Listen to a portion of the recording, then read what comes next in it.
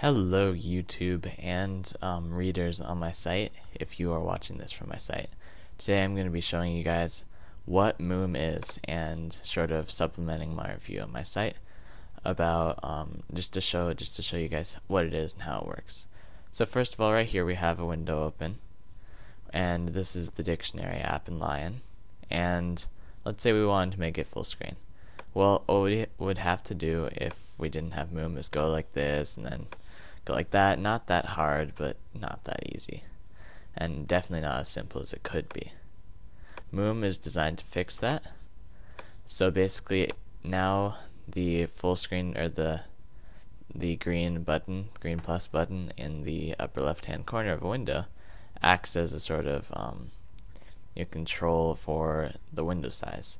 Now, so Moom, if you don't know, is designed to, it's move and zoom combined. So first of all, we're going to click this little full screen button, and as you would expect, it goes into full screen.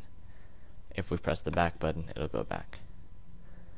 Now you can also decide to put it in the half size.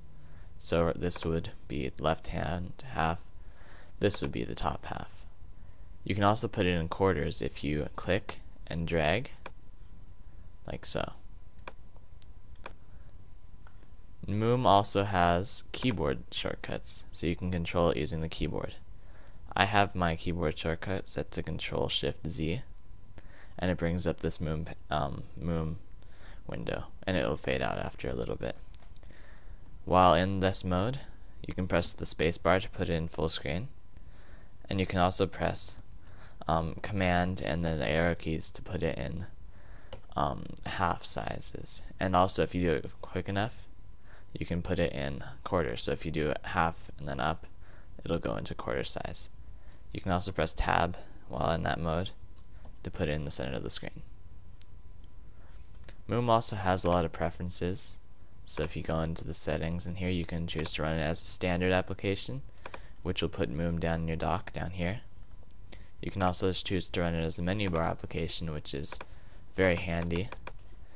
And also you can run it as a faceless application, so it seems more built into the OS. You can also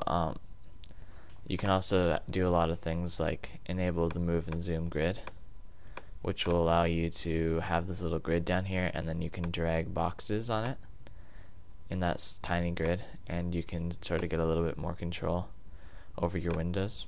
So let's go back. You also have full controls over the keyboard shortcuts and some custom layouts. So we can put a custom layout like this and say move and zoom to the corner over here.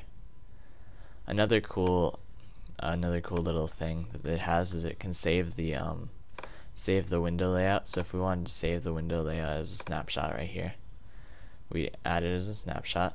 It says arrange windows, and we can say useful. No, I'm not going to spell that. Anyway, we'll save it as that, save snapshot. And now, if you go into the Moom, you press anyway, and it will put your windows back where they were before, at least this one. So, this has been Moom. If you like this video, please give it a thumbs up.